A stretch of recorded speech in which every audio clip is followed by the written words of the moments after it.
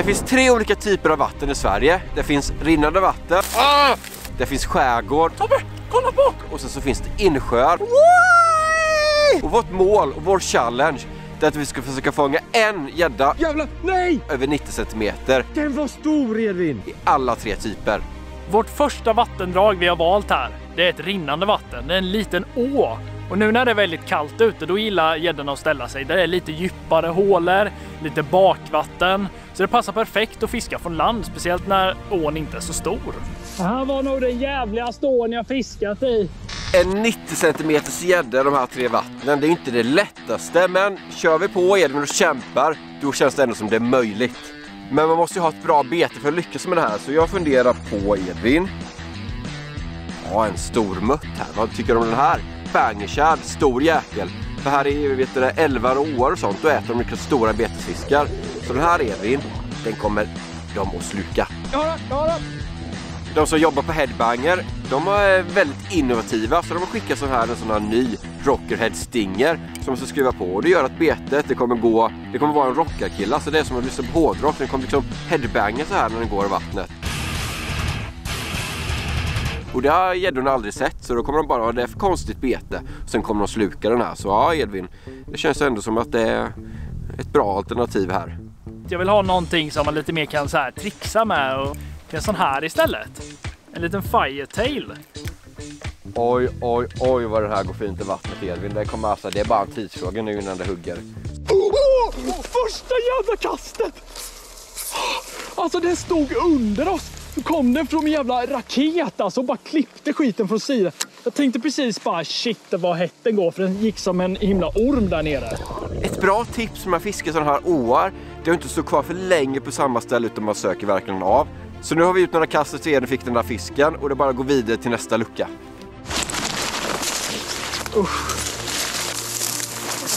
Det är så mycket vass här. Det är fasen. Ån är så liten så man vet knappt, alltså man hittar inte ens vatten här. Fan. Det är bara vass. Vass.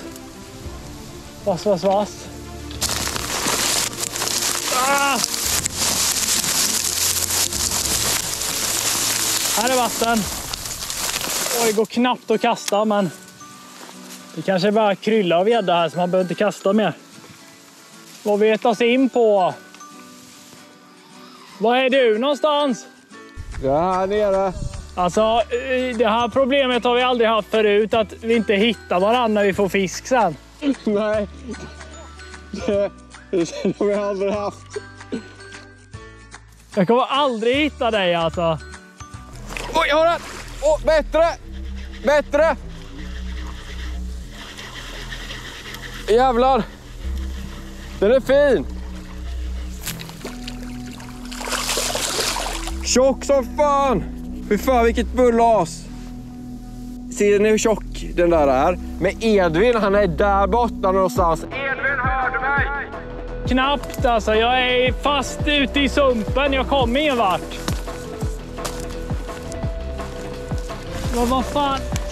Det är någon sjö här inne i sumpen. Fy fan. Så här kan man se ut när man har sprungit 40 mil i konstant vass. Alltså jag ger snart upp. Jag har inga vadarbyxor på mig så jag är helt slut. Jag är förstörd där. Och jag kommer liksom inte ut mitt bete. Det var Tobbe som tar gris hela tiden. Jättefin fisk och så här. Alltså den är fet. Undrar vad det är i magen. Vill du se? Är det något där? Ja. Ser du? Den har ätit en annan gädda.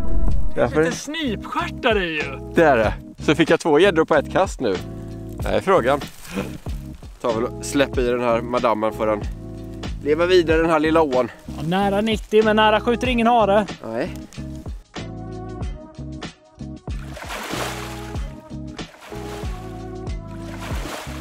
Vad gör du, Edvin? Vad gör du är frågan? Ja, men det är sånt här man måste gå igenom. Det är därför du inte riktigt kommer ut här. Så jag får ju liksom gå midjedjupt vatten och bara sjunker ner här. Ska jag gå upp här nu då? Alltså fy fan, jag sjunker ner i sumpen. På riktigt alltså.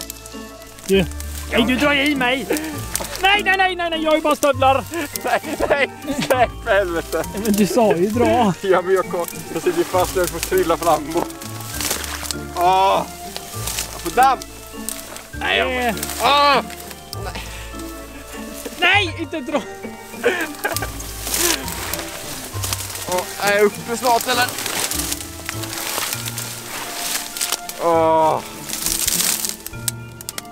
Här ligger jag bra.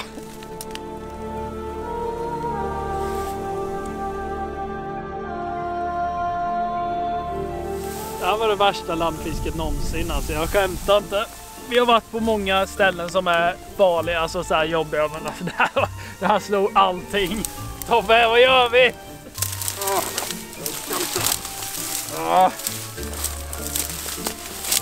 Nej, jag är nere där. Folk som aldrig gått på sån här vass med sumpmark vet inte hur jobbigt det är. Det är så otroligt jobbigt så det finns inte. Jag orkar inte. Nu kanske jag är på banan. Den här lilla fina ån som vi hittade, den kändes ju så himla het. Men jag kunde ju typ inte ens fiska utan vadarbyxor med mina stövlar här. Så idag har jag fixat med här min typ av vadarbyxor. Som är våran takbåt såklart. Så idag så kommer vi inte ta slut på all energi genom att gå i sumpen och hålla på och bara härja. Så nu ska 90 cm upp här, vi ger inte upp. Och det som är så bra med den här ån, att den hänger upp med skärgården, så åker vi bara ut med båten sen när vi känner att vi fiskar klart här. Då kommer vi till massor med öar och bräckvatten och allt möjligt. Så då kan vi förmodligen checka vatten nummer 2. Och eftersom den här bangerkärran fungerar så bra igår så kör jag såklart med den igen. Varför ändra ett vinnande koncept? Skynda dig nu för jag är taggad, kom igen!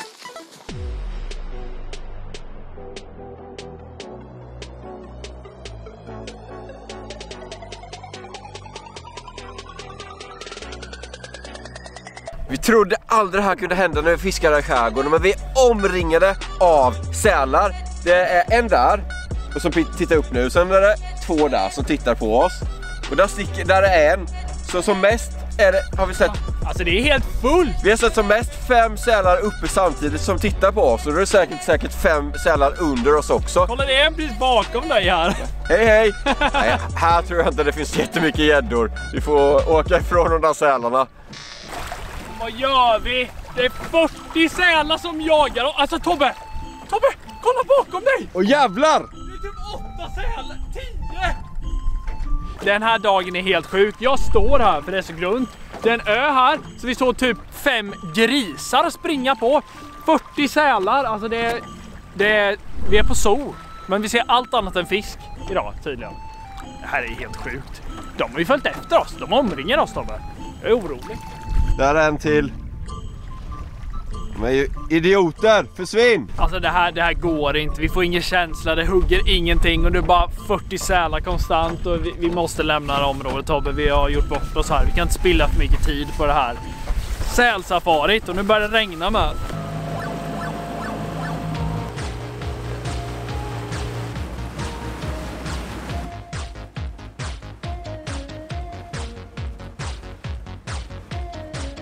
Både när man fiskar i skärgården och när man fiskar så här i åar så tycker jag om, ibland när det är väldigt kallt i vattnet, att använda sådana tail. För då kan man köra den riktigt långsamt framåt och det kan verkligen vara melodin för dagen. Så det är bra tips. Now or never, gris! Jag har den! Har du? Ja. Och alltså, här inne finns det inga sälar så det är ingen som kan äta upp den här gäddan. Den är tjock också.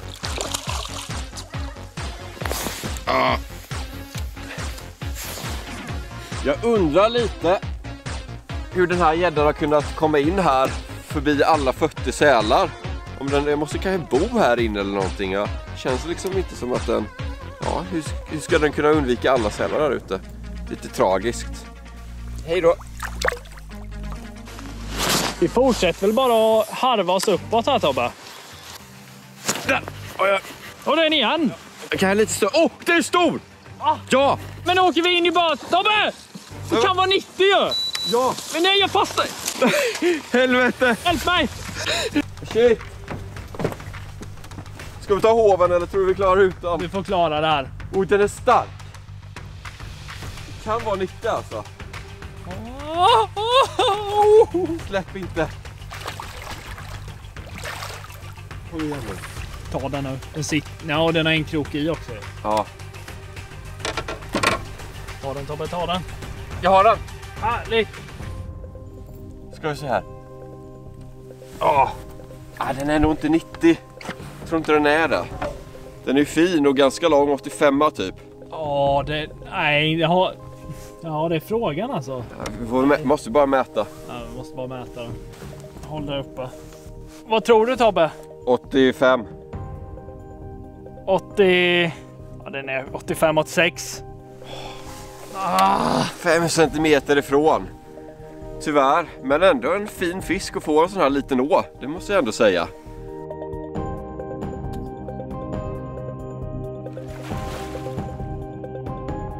Tyvärr måste vi säga att vi failade på ån. Det blev ingen 90 plus i rinnande vatten, men det var ganska nära.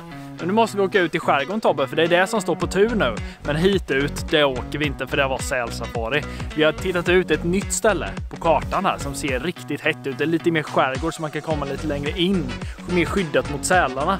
Där hoppas vi på att det är metergrisarnas paradis eller någonting. Så fort upp med båten nu, Tobbe, så åker vi dit.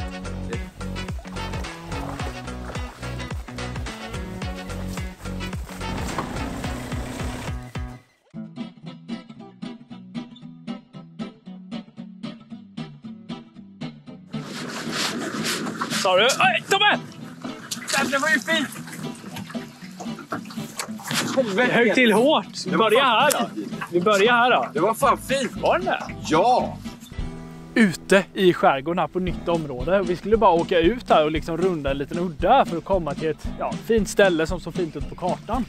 Hugger ju en gädda för mig när jag bara står och strökastar lite här.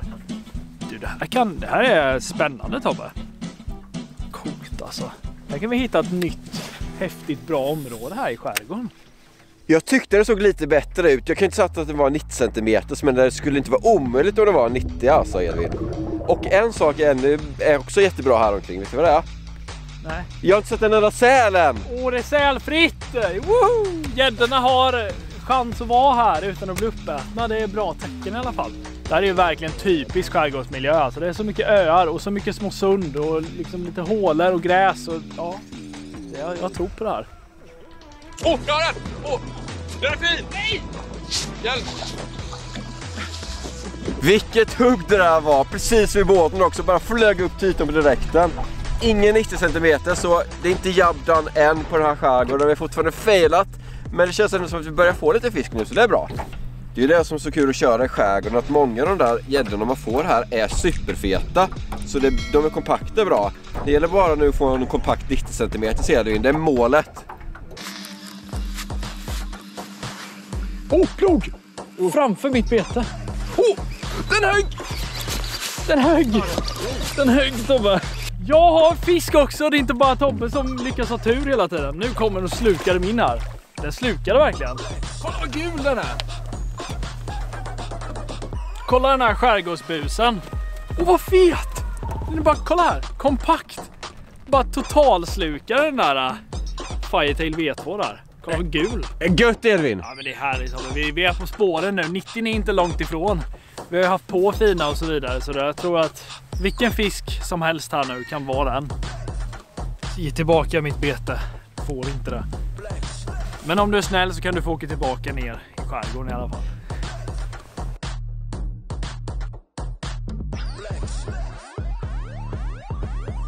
Nu när vi fiskar så här långt in i skärgården i så här små marsystem och det är liksom jättegrunt och lite små djupa kanaler, då vill man ha ett bete man kan fiska bra i alla hastigheter.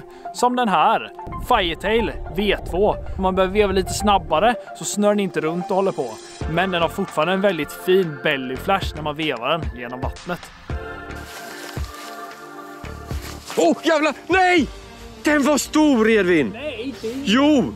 Ser du plog? Alltså, nej! Ta ditt bete från dig, Tobbe. Okej, ska vi byta beta? Nej, men jag får... Edvin, vi kan byta beta.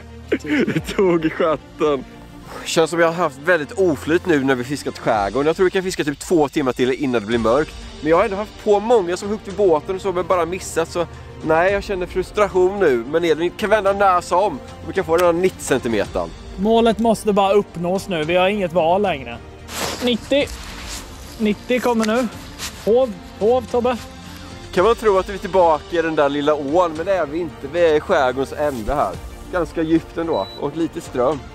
Känns ju hett här, men det är inte huck någonting här än.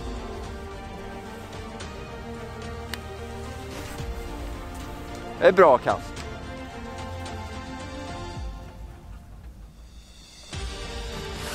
Tobbe, jag hade en. Fy fan vad äckligt hugg. Jag gjorde så här. Så kändes det som jag gick in i ett grässtrå. Och sen bara... Tobbe! Ja, svårt att se, det är så grumligt här. Ja, den har... Räddar nog tyvärr inte oss, Tobbe, men det är ändå så här hyfsad storlek. Det är kul fiske i alla fall. Alltså vad feta de är. Vad tjocka de är. Ingen 90-gädda, men det är mycket iglar på dem. Det är ett bra tips. Fiskar är mycket iglar. Det är ju kul att vi failar även på skärgården här. 2 stycken tummar ner på det. Men vi har en dag kvar, sjödagen, så den håller vi alla tummar för att vi kommer nu lyckas med vårt mål. Vi blev så trötta på allt bös och sump och sånt, så vi gav upp. Men nu är det vår, det är sol och fint och nu är vi taggade till 1000. Nu ska de där 90 cm gäddorna upp. Vi failade på de 2 första här och bara gick ner oss i sumpen. Med andra ord så har vi en riktig challenge idag. Så det är bara i med båten, så åker vi till första grundet och kör. Det är ju en ganska djup siksjö här, så vad passar inte bättre än den här faktiska sikfärgen på bangerskär. Den bara glimrar i solen här med ett sånt bangerhuvud, så kommer bara locka till med hela sjöns gäddor. Bara kommer sugs upp här nu. Låt oss fånga 5 stycken 90 cm plus nu. Det är så himla skönt att bara stå här nu. Det var inte lika skönt när vi låg i sumpen då, Tobbe, eller hur?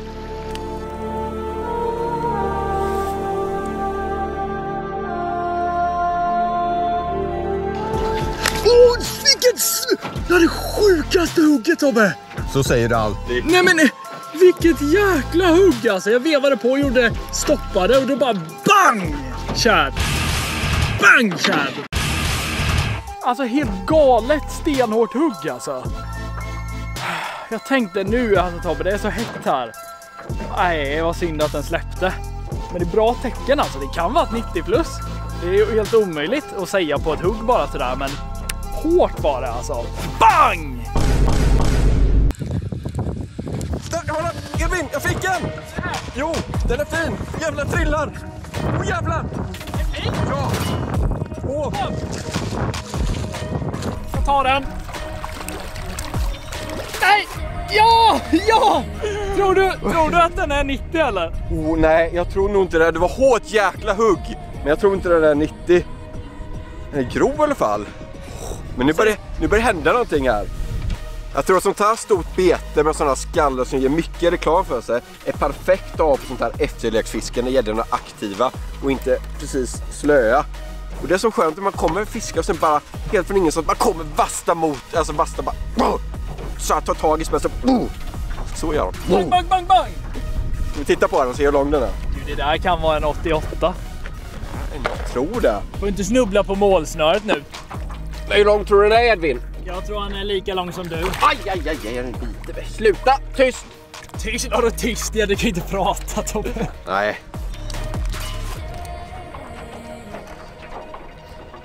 Den är inte 90, det kan jag säga redan nu. Jag tror en 80 fisk. Ska vi se här. Nej, Edvin, den är... Nej. 78, 79. Nej, Tobbe, minuspoäng. Boo! I med den så vi bara fortsätter nöta på. Kommer det komma 90. Det bara är fullt med bait på lodet här, så här tror jag. Här står de hungriga.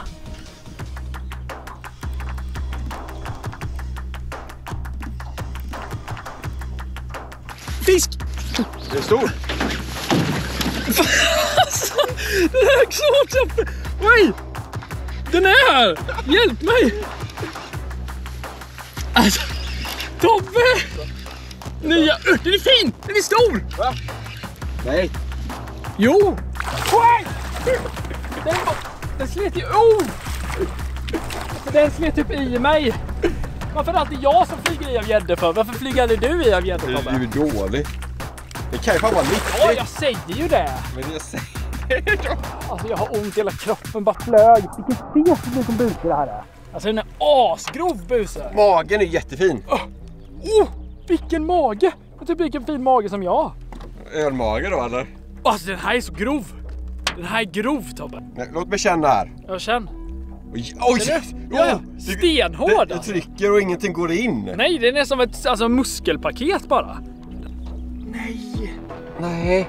Nej! 83. Nej, det räckte inte hela vägen alltså.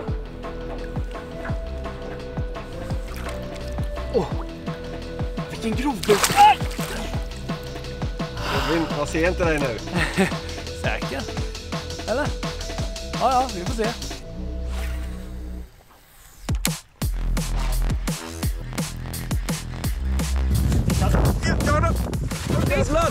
Nej, trillar du också? Jag trillar. Men sliter de i oss idag? Det är bra. Ja, den är bra, Edvin. Det kan vara 90. Det kan... Helvete, vilken tjock jäkel.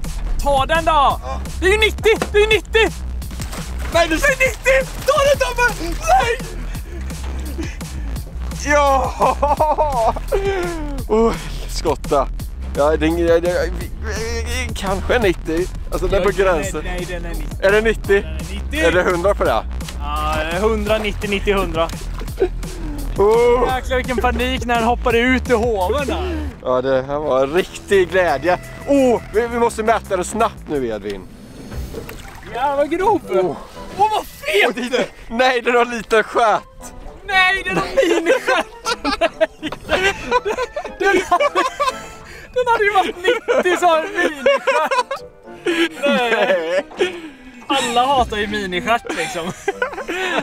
Vi får väl se hur stor den är. Alltså, det ser ut som ett så här gammalt skogstroll den här gäddan typ. Att du som dig då? Ett riktigt troll. Eller dig typ. Ska vi se hur lång den är?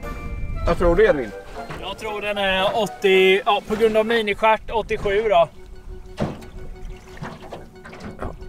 Den är ju det. Den är ju 87, Edvin. Ja. Den är ju 87. Den är 3 centimeter. Alltså, den har ju 3 centimeter för lite stjärt än normalt också. Nej! Otur vi har. Tycker vi förtjänar den här efter all sump och sånt. Men ja, vi får väl släppa i den. Inte våra dagar idag. Nej, vi förtjänar tydligen bara mini-stjärtgäddor alltså.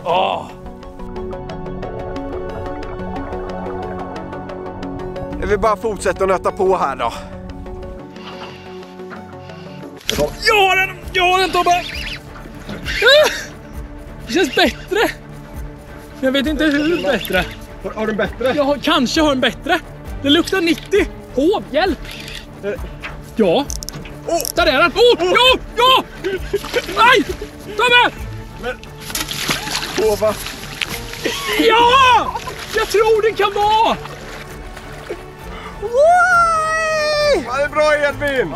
Från att sitta, jag dör i sumpan och nu bara BAM! Jag tror den är precis 90. Mätaren ska vi göra nu. Det ska vi göra. Får vi verkligen hålla tummen att den är 90, Edvin? Ja, annars så bara blir det mission. Mission fail! Nej, tappa tiden! Det bryter handleden. Kan den vara 90? Det tror jag. Ja, jag tror den är 90. Prick 90 tror jag. Tobbe! Det är bra, Edvin. Nu tar vi mätaren. Nu håller vi tummarna här, Edvin. Men jag kan inte hålla tummarna när jag mäter. Ja! Det är fast en gris ju! Okej, är det vid 0? Den är nollad. Den är nollad. 95! 95! Snyggt, Edvin! Wow! Woohoo! Vi gick ner i sumpen. Vi hittade inte varandra. Sälarna de tog våra gäddor. Men till slut, efter många om och men, fick vi äntligen den där efterlängtade 90 cm gäddan i en sjö. Och jag är glad att vi klarade en tredjedel av vårt mål, Tobbe! Glöm inte gilla, prenumerera och kommentera i kommentarsfältet hur duktiga ni tycker att vi har varit. Skriv i kommentarerna, vad tycker ni? Är vi dåliga, är vi bra? Så ses vi i nästa video. Tja!